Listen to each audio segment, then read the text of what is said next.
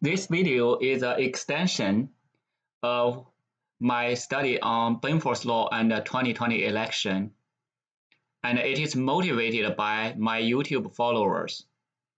Basically, they asked two questions. The first question is, what if we shift votes randomly from one candidate to the other, like in certain districts, the machine is not working, just throwing certain number or percentage of votes from one candidate to the other. So the question is, do the curves deviate from Benford's law? So we want to find out whether it's vote shifting, whether Benford's law can catch vote shifting. So perhaps the vote shifting is not systematic. Instead of shifting like 5% from one candidate to the other for all counties or districts, how about let's just it's not a widespread. So let's say just 30% of county results. Let's do shifting 30% or 20% or 10%. Does that influence our results? Or can Benford's law detect such behavior? The second question is, instead of shifting votes, there are claims that certain number of votes are just added to a certain candidate. So my question is, will Benford's law detect this behavior? So of course we don't have real data, but we do have the original data. This is the data is for USA, all counties included, and the chart is something like this. So this black curve is Benford's law prediction, and the blue curve is Joe Biden, whereas the Donald Trump is a red curve, a red column. And from this chart for the US, all counties included, we observe the leading digit of their vote count in all counties conform to the Benford's law. So there is little deviation. So that's our original data. And what we plan to do is to do a simulation to simulate hypothetically, see if we shift from one candidate to the other a certain percentage of votes. Are we going to observe irregular columns for that shifted for after the vote shifting? So if it is so, then the Benford's law can detect such behavior. If we do not observe any changes in the curve, then Benford's law does not apply or cannot detect the vote shifting or adding vote. So let's get started. So first, let's do vote shifting. So the plan is, so we shift votes. So this is the original data. So for different counties and different, let's say this is for these counties. Okay, so that's the original data. And the plan is just to reduce one candidate by 15% in this case for all counties. And that 15% reduced will be added to another candidate. And once we have done this vote shifting, we retrieve the left digit, and redo the counting, recount, and recalculate the percentage, and see if we observe any shifting. behavior. So this represents a systematic vote shifting, and the new curve is something like this. So we do not observe any deviations, significant deviations after vote shifting. So that's for 15%. We can do, if we don't shift any, so the curve looks like this.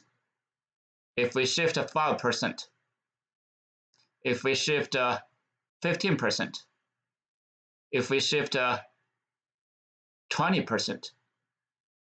So the curve still conforms to Benford's law even after 20% vote shifting. I know you can experiment with more percentages, but so far we do not observe any changes. So the Benford's law fails to detect such vote shifting behavior.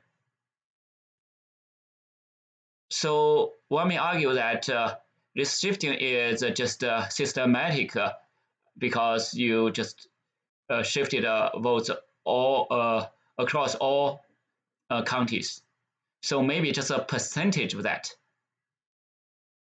Let's do a certain percentage, okay? So percent of counties shifted, okay? So let's do a percentage of counties shifted, okay?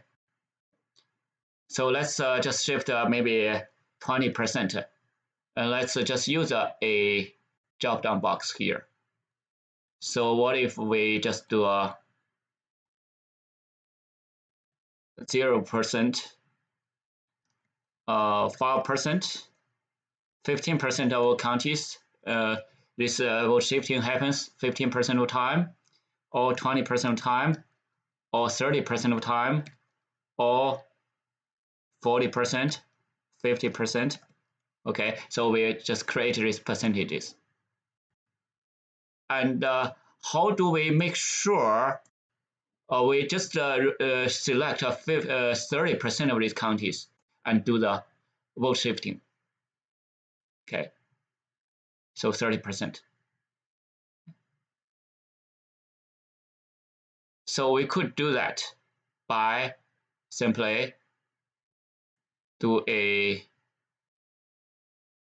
multiplication, a random number from 0 to 1. And we can do an if function. Okay. If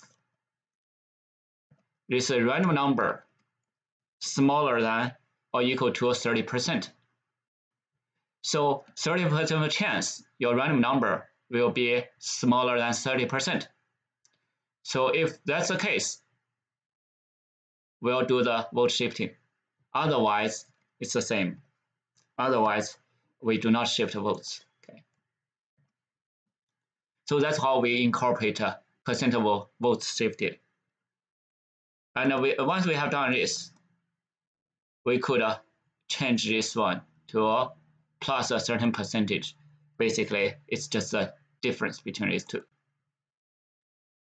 So this is difference. So because it's vote shifting. And in this case, we can see that we randomly selected 30% of the voting districts and shifted 20% of votes. How about do 5%? 5% has minimal impact here. How about let's do 20%? 20%. So 20%, and here one of the problem here is this should be fixed to this one. So we need to have an absolute cell reference by this dollar signs. Okay, so we need to double click here, and now the formula is right. And 20%, you see the curve started to change if we do 30% of districts. If we do 50%, if we do 5%.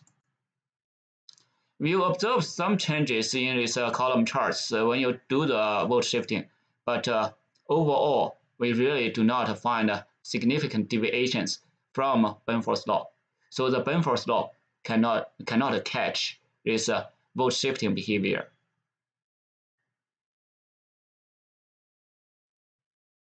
And in certain cases, it's not vote shifting, it's just adding votes to one candidate. So instead of shifting votes, let's do that. Let's just add 30%, 35% vote to one candidate, or to both candidates. Supposedly, it's going to change the curves once that that is changed. So we could just do one candidate and the other stay the same.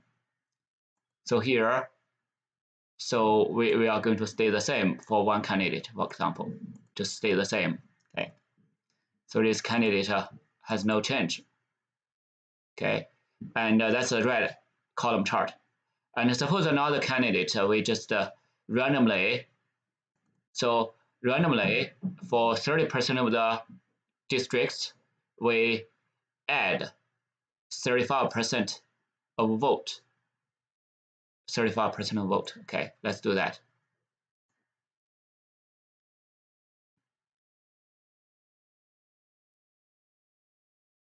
Okay, so we just added 35% of vote to 30% of the districts, and we don't see any significant changes. How about we do 45%? Just adding more votes, or adding 15% votes, or just apply to 10% of districts. So, or we could do, let's say, 50%. And here, let's say this is F2, right? So F2, we need to do a function F4 so that fix that percentage to 50%. And here we can do 20%. We see the changes in the chart. If there is no change in the chart, then the algorithm is not right. So here, we do see some deviations here. And let's do 60%. So you will find some deviations, but not significant in a significant way. And of course, we say this is adding 15% across that 20% of counties equally. So we could make an argument, not a 15% increase. It could be a random percentage increase, random. Okay. So let's just do a random. Okay. So 15% of up to 15%. Okay, up to 15%. So we just add a random function here. And you see the curve still conforms to the Benford's law if you change the percentage. So the summary is that it's really hard to detect vote shifting or adding votes, and Benford's law could not detect this behavior, and therefore we need to find alternative methods to detect such behavior, and the answers to the original questions posted by my YouTube followers. Basically, we answer these questions by running these simulations, and Benford's law could not detect vote shifting or adding vote. And thank you so much for your attention, and hope you liked the video. See you next time.